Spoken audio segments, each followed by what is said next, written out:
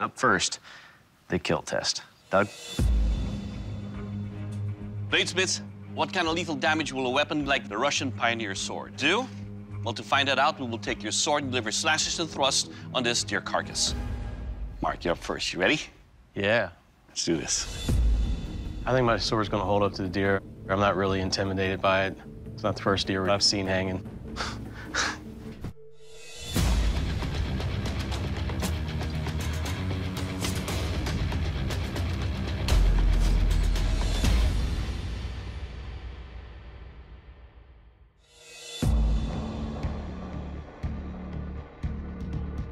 Okay, Mark, let's talk about your weapon right here. It's a little bit on the heavier side, but you know what? It felt very good cutting each time, cutting through the spine and lacerating through. Overall, your weapon will kill. Thank you. Good job. Nicholas, your turn. You ready? I'm ready. Let's do this. I'm nervous going into this test. My stomach is absolutely lurching. Plus, Mark's blade performed pretty well, so that's certainly adding to my anxiety.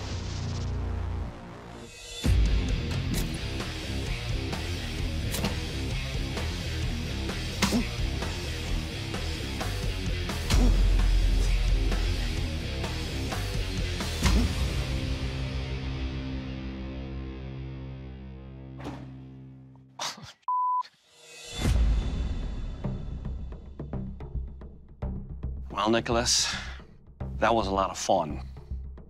The handle's on the smaller side. When he held on to it, you could feel the ridges, so that's good. You can tell where the edge is. Just a concern that it might be an issue when you're moving it around. Your tip penetrated easily all the way through.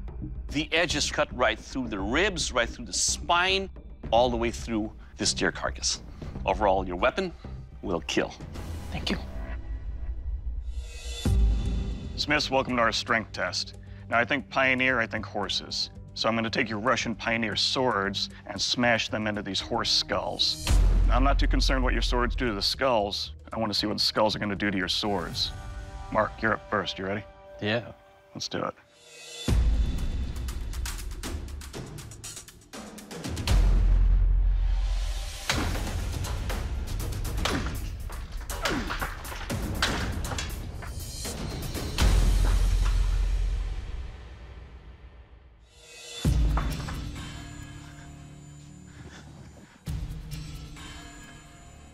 Well, Mark, that first couple swings, it twisted a little bit.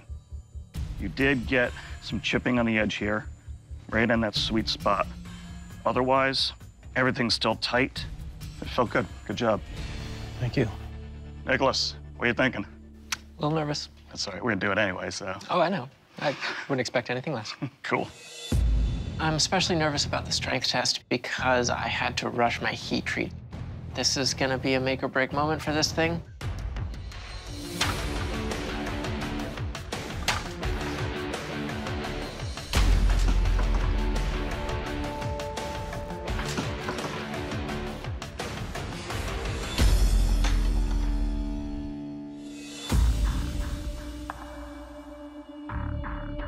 Nicholas, this was difficult to control. It's very forward heavy. You got chipping on the edge here in a couple spots. The real killer for me, though, was the seam in your handle. This right here is sharp. Most of your control is in these 3 fingers, and these 2 are getting cut into. So the handle's a problem.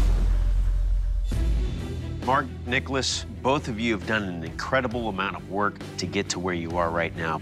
But in this competition, there can only be one Forged in Fire champion.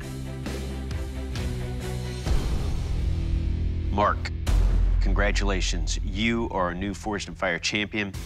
Nicholas, unfortunately, your weapon didn't make the cut. Nicholas, despite taking damage, both of your weapons performed pretty equally. But at the end of the day, we all agreed that handle just hurts to use. And that's why we're sending you home. I understand. Nicholas, please surrender your blade. This is more or less what I was expecting. Things were just so rushed and chaotic at the end there. You know, something had to give, and if it's a little sharp spot on the handle, and that's made the difference, I'm okay with that. I still chopped a deer in half, and I don't think everybody can say that.